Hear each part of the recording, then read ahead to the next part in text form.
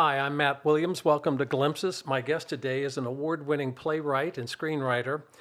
He has won 3 Obie Awards, a Tony Award, a Drama Desk Award, and has been a finalist for the Pulitzer Prize multiple times. Hilton Ailes of the New Yorker magazine has described this man as the most successful Chinese-American playwright this country has produced. He is a good friend, a remarkable talent, and I am thrilled to have David Henry Hwang as my guest on Glimpses.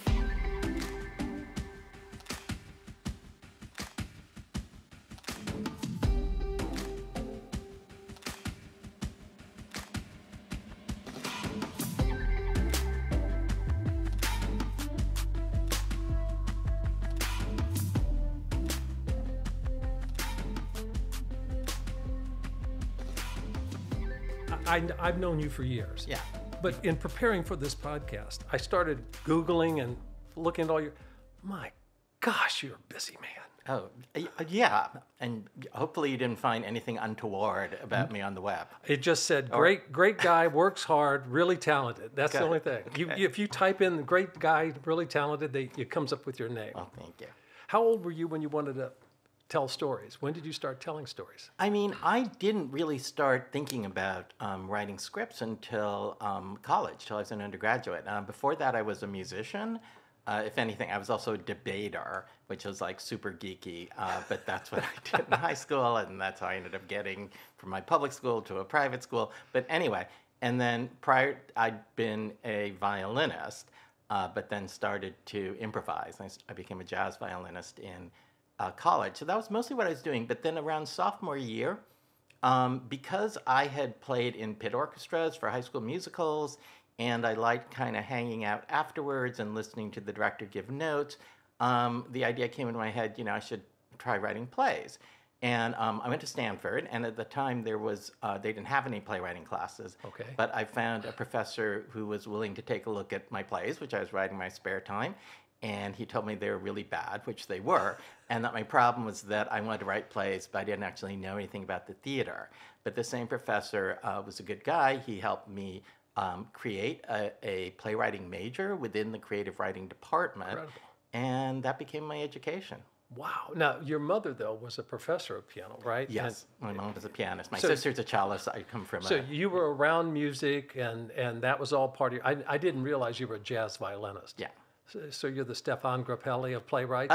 Yes. As playwrights go, I would be the Grappelli or the Jean Fanti or one of those. Well, I started looking, again, I've known you for so long, but I learned so much. And all these influences in the arc of your career, that early on you studied with Sam Shepard. Yeah. What did Sam teach you? So the summer between my junior and senior year, I saw an ad in the LA Times, I'm from LA, that said, study playwriting with Sam Shepard. And I clipped this thing and sent it in because I was a big fan of Sam's. And it was the first year of what eventually became a pretty prominent event in Southern California theater, which was called the Padua Hills Playwrights Festival. Mm-hmm. This was only the first year that they ever tried to do it. So there were only 2 of us that applied to be students, so we both got in. And it was Sam, it was Maria Irene Fernandez, who I think is arguably the great playwriting teacher of her generation, Murray Mednick, Walter Hadler, and essentially they taught us there were only 2 of us, so we all just kind of participated in their exercises to write more from the subconscious. So anything that was more deliberate or more crafted or more structured was not cool with this group. And it was really kind of learning to follow your impulses. And that taught me to create plays and have characters come to life. Because as David Burns said, stop making sense. I wasn't trying to make sense anymore. I was just trying to follow what the characters seemed to be doing in my head. That's great. That's great. You and I remember one day at Columbia, we were talking, and we both kind of agreed that plays are written from somewhere back here, right? Somewhere in the deep unconscious. And you don't even know what it is sometimes. Mm-hmm. And you have to get it out, because if it's too neat and perfect coming out, it's usually not right. Yeah, it lacks a certain amount of life and discovery that a play seems to need to have. Discovery, that's the operative word. And there's that adage, no discovery for the writer, no discovery for the reader. And I think that's true with playwriting as well. Yeah, I find it, I mean, obviously I structure things when I work in other forms, but when Right. I write a play, I'm like the audience when I'm doing the first draft. So I'm finding out things about the characters and I'm finding out the story as I'm writing along.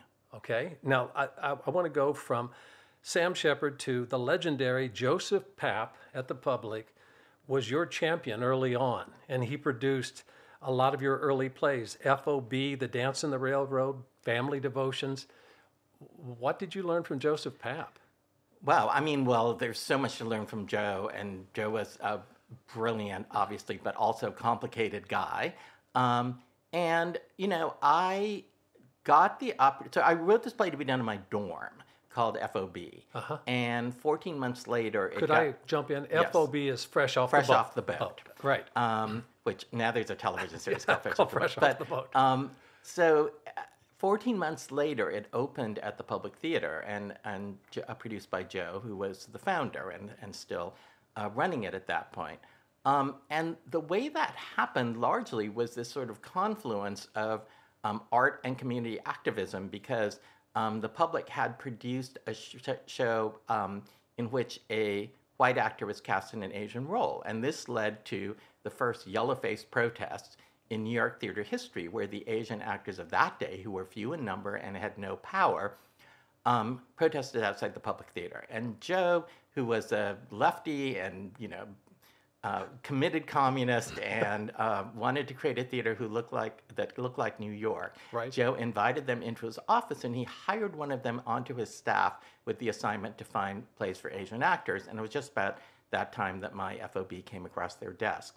So I'm really the beneficiary of affirmative action because that's what affirmative action does. It identifies a social need and then creates a program to try to redress that. And Joe basically did that all on his own. I tell my students, luck is when preparation meets opportunity, and you were prepared. You had done your hours of writing and writing your bad scripts, as we all do, and get through those.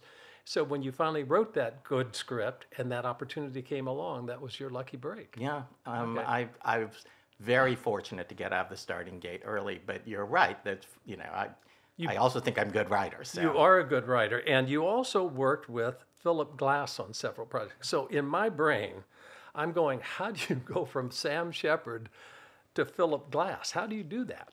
I mean, Philip, you know, lives in the East Village. He's very associated with the Public Theater. He saw some of my early plays at the Public and kind of made it a point to approach me to collaborate on something. And it's a lesson that I've learned as I've gotten old, that, you know, even when I was hitting middle age, I thought, oh, it's really smart, actually, to collaborate with people who are younger because they bring a different energy, they bring a different aesthetic, a different degree of hunger. And I think Philip, you know, is maybe 20 or 30 years older than I am. So when I was 28 or 29 and he approached me, you know, I was definitely the younger generation. And you brought that energy. So let's talk. Some people don't like to talk about process, but you've already kind of begun that. Yeah, I like talking about Because I go, how do you begin? And now you talked about your plays from the deep unconscious instead of trying to make it neat. But here's where I am truly in awe of your talent, because you write the librettos for operas, you write the books for musicals, you write screenplays, you write teleplays, you write plays. How do you go from one to the other? Is there a switch in your brain, or is it just basic dramaturgy each time out? I mean, I think they are different forms and they Right. overlap. You know, they're sort of like Venn diagrams of, and I believe it took me a long time to figure out how to be a good screenwriter. And what really flipped a switch for me was just in the past 10 years, working on the TV show The Affair for 4 years. And, you know, we produced our own episodes on that show. So I was on set. I was sometimes part of editing. Right. And I really understood how these things start to get put together. And that taught me a lot about the form. Other than that, I feel like the question is, okay, who's in charge? Who is the decider? And if it's a play, it's me. If it's a TV show, it's the showrunner. If it's a Film, I would say it's the director. Right. Opera, I believe the composer. And then musicals are weird. Musicals don't necessarily have one person in charge. And I think that's what makes them a really difficult form. That 3 or 4 people, the book writer, composer, lyricist, director, maybe the producer, have to do kind of a mind meld and become one voice together. And that's a particular challenge. Well, let's talk about that because you wrote the book for Aida, Flower Drum Song, Tarzan. So if you had to give advice to a young writer if you've gone from being a playwright to writing the book for a musical, what's the first piece of advice? I mean, I do believe that books of musicals need to be structured, which is sort of the opposite of what we were talking about just a moment ago, because you have to have so many people on board and adhering to the same vision. And I think the book writer, like my job is to go first. So I need to throw something out that, basically an outline, and then everybody else can jump in and tear it apart, and it's not going to be, probably close to what it is I started out with, but somebody has to go first. Right. And also, I'm sure you found this in TV, it's so collaborative. You have to be collaborative. You can't, a playwright, we tease, you change a comma and a playwright goes into a hissy fit. On TV, you're rewriting up even onto the set. When you're on the set, you're constantly collaborating and adjusting with the writers and the director, and it is truly a collaborative process. Yeah, and I think that's one of the reasons, oftentimes TV writers have proven to be really good musical book writers because they have that flexibility, they have that craft, and they're not precious with their work. Right. Okay, well, let's talk about M. Butterfly. It premiered on Broadway in '88, huge success, won all these awards. And then there was a revival in 2017. Clive Owen played the lead. I saw it. It was a brilliant production. Julie Taymor directed it. Did you make changes to the play? That was almost 20 years later. So was it weird going back at something that had been received so well and then to go back into the script with the director and this actor?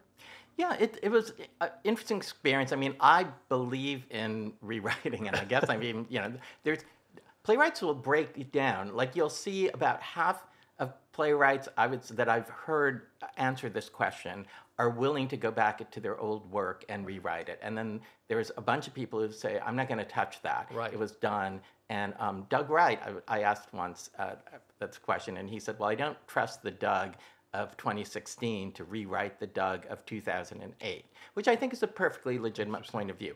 I don't happen to agree with it. Kushner says that he's an inveterate rewriter, so, it varies. Okay. But I didn't know what it was going to feel like, but I enjoyed revisiting the characters. It was sort of like coming back to old friends, and I felt particularly in the case of M. Butterfly because it was it kind of hit the zeitgeist of the times and dealt with some issues that hadn't really been addressed on Broadway, but the times had changed and things had moved on, and particularly where M. Butterfly is about a French diplomat who had a 20-year affair with a Chinese actress who turned out to be A, a spy, and B, male. And so the way we think about gender has changed so much in the last 20 or 30 years, not to mention the U.S.-China relationship. So we wanted to address some of those issues as we were going into the revival. And the revival didn't run as long, but I actually think it's a better script. Okay, good. So you didn't take a step back. I don't think so. I want to talk about Chinglish because I saw it on Broadway and laughed. It's a very funny play. I think of you as a serious dramatist, but that's a very funny play. Would you describe for the listeners how that came about? And the play's called Chinglish. It's I will tell you, I laughed very hard. Well, thank you.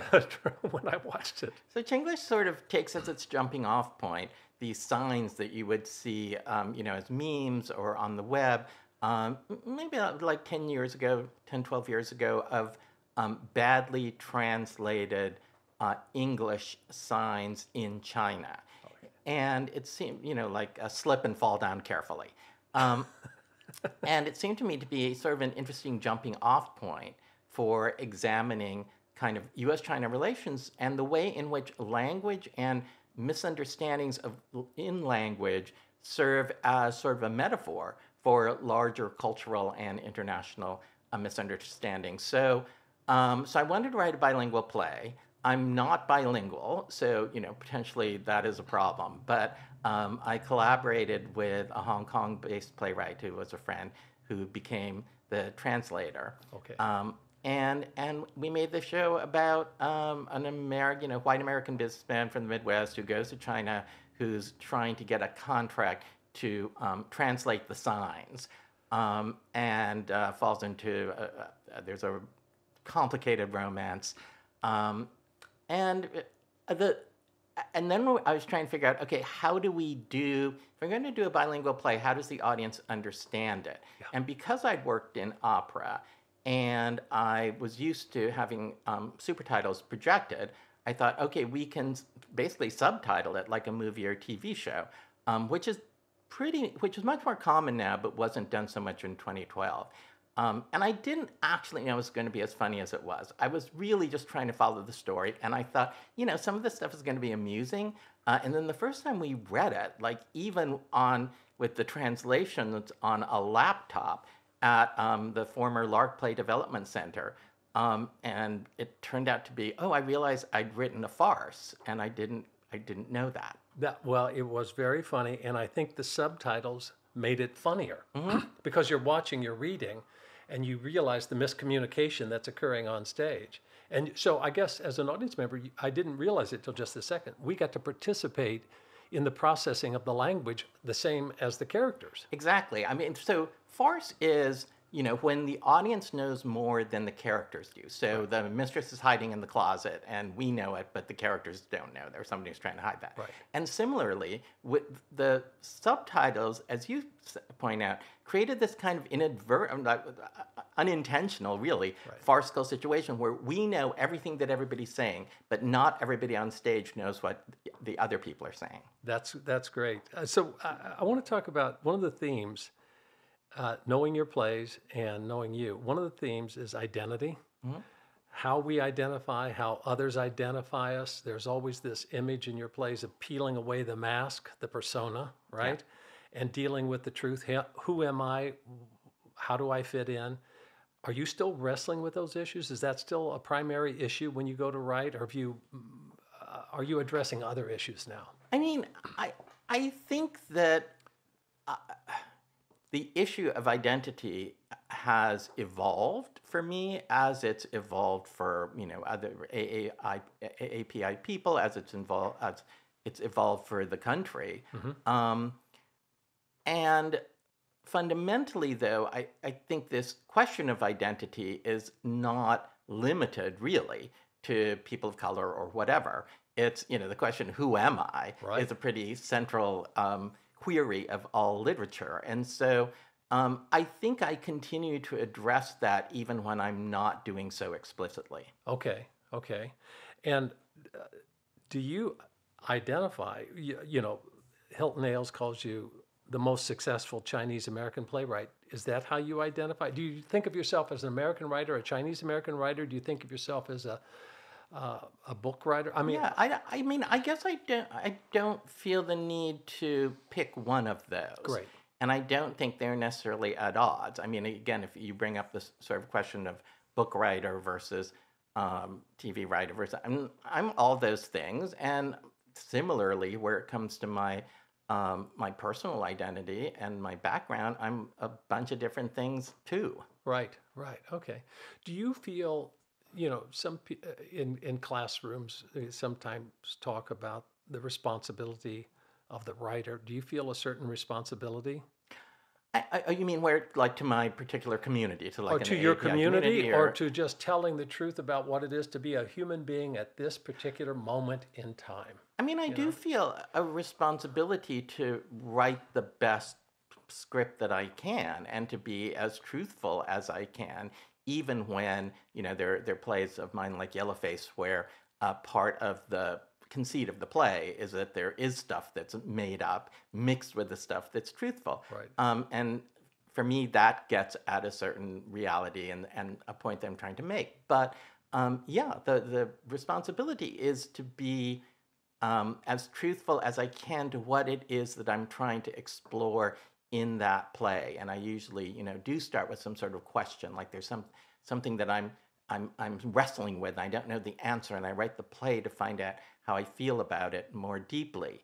I've been fortunate to have a long career, and I was a prominent Asian American playwright before there were a lot of them. So there have been periods that I've gone through where I felt like, okay, is it my responsibility to tell the story for, my entire community?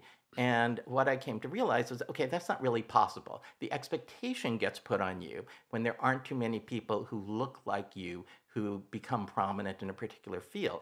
But it's not possible to speak for all people in my community because none of these communities are monolithic, and there's just a wide range of opinions, experiences, and activities that any of these labels encompass. Okay, well, you've had this amazing career, constantly working. You also have a beautiful family, 2 great kids, wonderful wife. How do you balance that? Because I've found, I saw a master class with Joyce Carol Oates, and she said something that was so profound. She said, your biggest enemy will be the person stealing your time.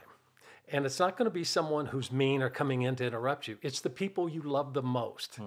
And and I know you write in the morning, right? And as do I. And when people come and go, do you have a moment? Could I just, and the little bubble pops, and you go, you can't interrupt me. How do you get your writing time? I know your kids are grown now, but how do you get your writing time in while dealing with a wife and children and a dog and house? I mean, I think that I'm happy to say that our kids were always pretty respectful of okay, dad's door is closed in the morning, and don't bug him then.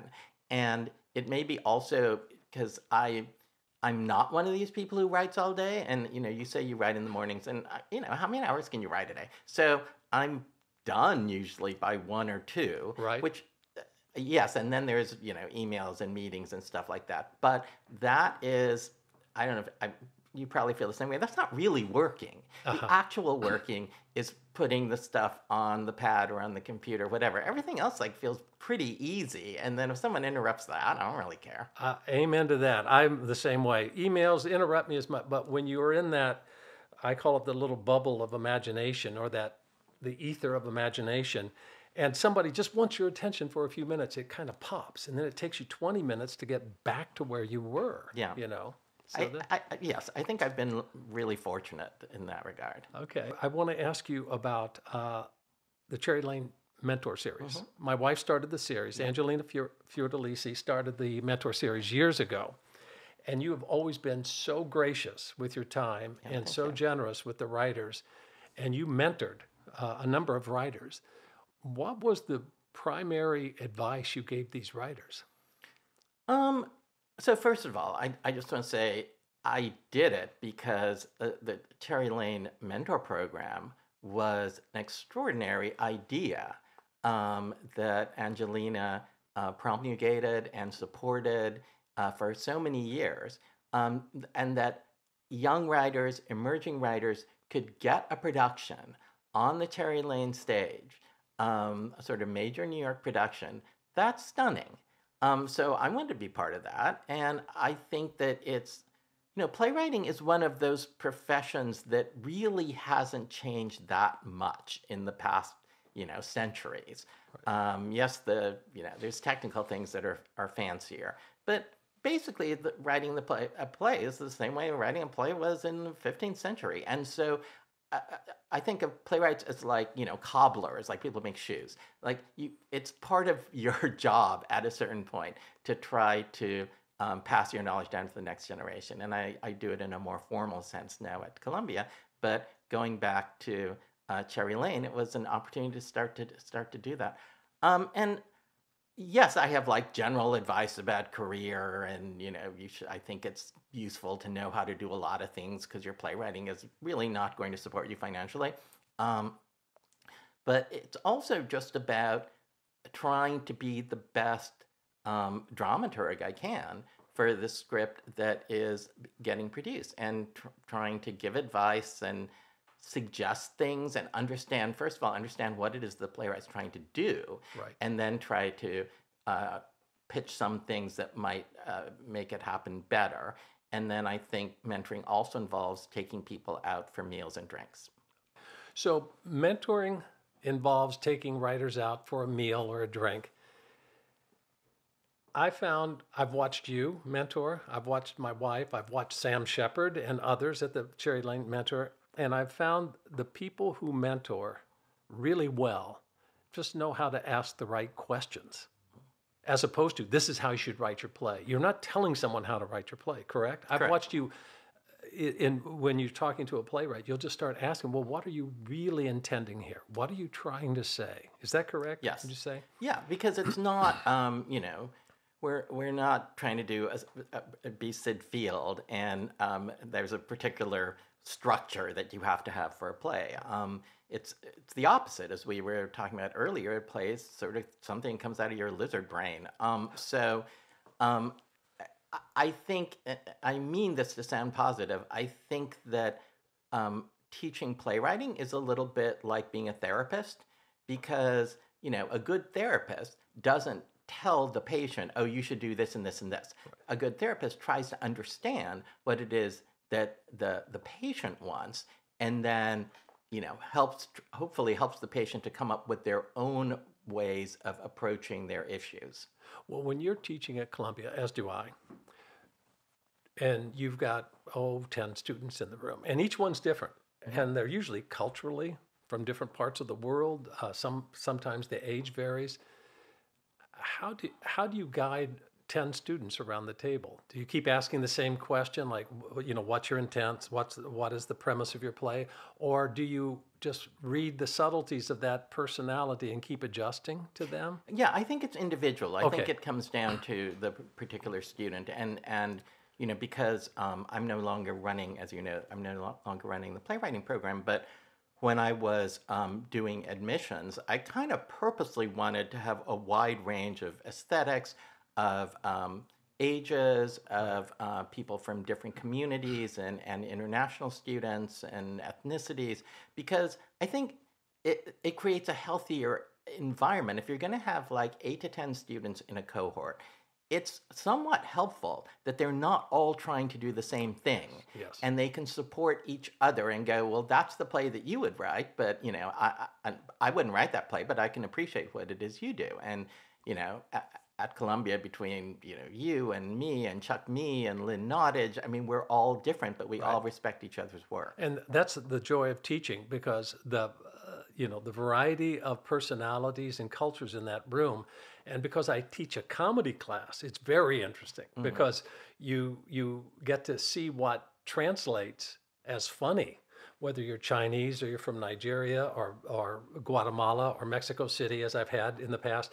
And how do they perceive humor? How do they perceive comedy? And that's eye-opening to me. It's always fun. Yeah, I would actually like to learn more about that, so maybe I'll sit in on your thing. Yeah, it's fun because, and I found the last semester I taught, 3 of the funniest students were all Chinese, and they all dealt with the spiritual realm and ghosts and ancestors, and it was hilarious. And they were all funny in different ways, but the cultural foundation was there, and they wrote 3 entirely different scripts, but they were all hilarious. Oh, that's very amazing. funny. Yeah.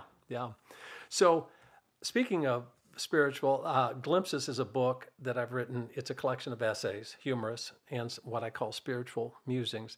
The intent behind the book is to encourage readers to look for and find little glimpses of God in their daily life, and by the God, I'm talking about tenderness, compassion, unexpected kindness.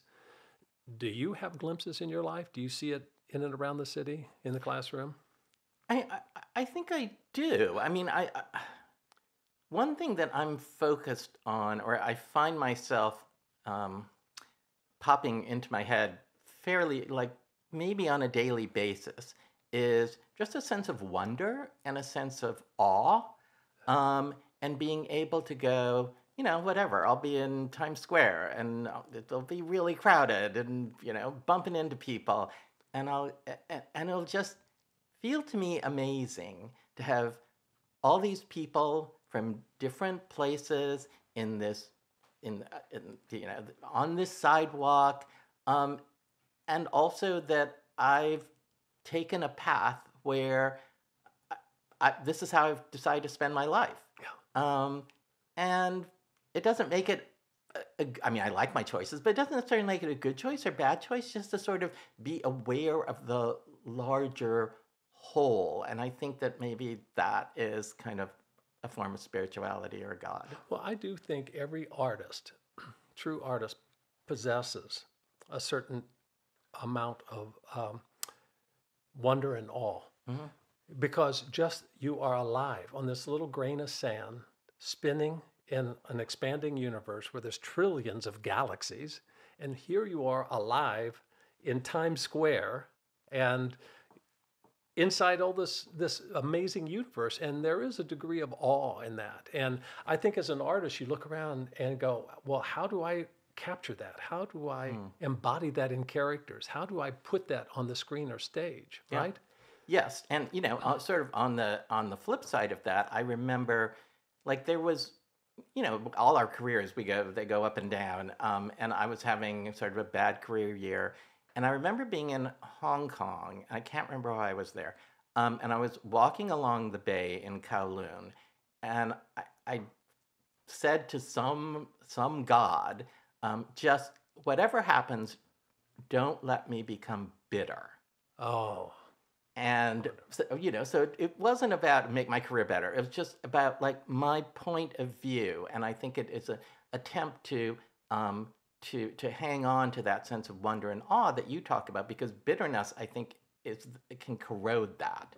So, David, we're talking about this spiritual aspect and having a sense of wonder and awe, and yet you were walking home one night, and you were the victim of a hate crime.